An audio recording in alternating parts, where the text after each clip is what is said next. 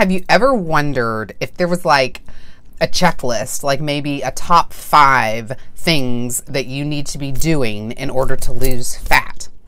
Well, I'm here today to tell you that there is. My name is Emilie Quisenberry, and I am a holistic weight loss and wellness coach, and I help women learn how to ditch diets, love their bodies, and really find freedom in this area of their life.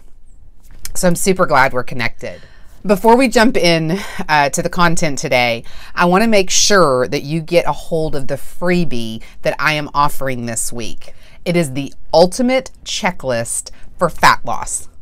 You definitely want to get this freebie, and you can get that by clicking on the orange bar below the video on my blog, or by clicking on the link if you're watching this on YouTube that's in the description box. Just simply put your information in, it'll be sent to your inbox, and you'll need to check your promotional folder and your spam folder to make sure that it didn't land there. But let's get on with today's training. So, what are the top 5 things that you need in order to lose fat? Now, listen, this isn't magic, and it's not exhaustive, but these are definitely the top things that are super important in order for you to start seeing some results. Number 1, you have to be consistently in a calorie deficit. That means you need to be eating less than what your body needs to maintain its current weight. I'm going to tell you that is not going to be an extremely low number. And it really is very individual. It's based on your current size and your activity level and your age and lots of different things. But it's important. It really is number 1. You're not going to lose fat. I don't care what type of eating style you're doing if you're not in a calorie deficit. There's nothing magic about Whole30 or about keto or about paleo or about macros or any of it if you're not in a calorie deficit. Number 2, you need to be eating lots of protein. Bottom line, our body is made up of a lot of protein, our muscles, and that's what feeds them.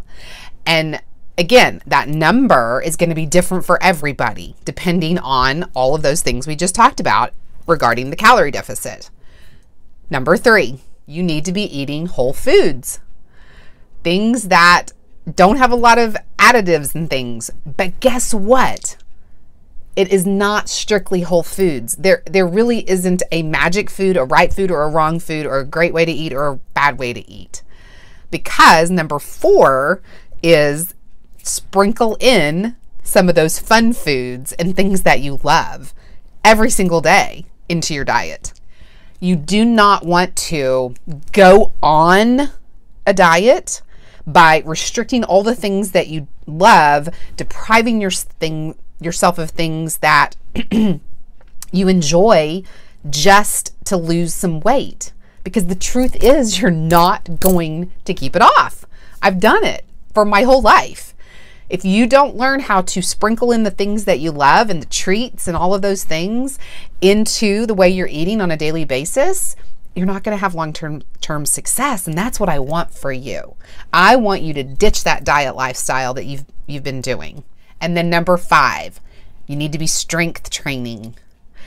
Lifting weights, building muscle is important in this process of fat loss.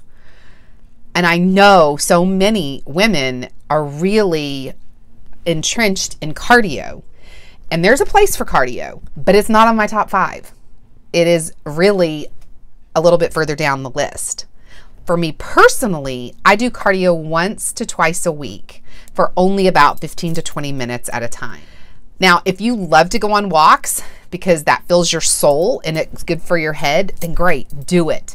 But don't do it in place of doing some type of strength training. If you want more information on how to integrate these 5 steps into your life, then you definitely need to pick up the ultimate checklist for fat loss. It has the 5 no-fail steps that you need in order to lose fat and keep it off.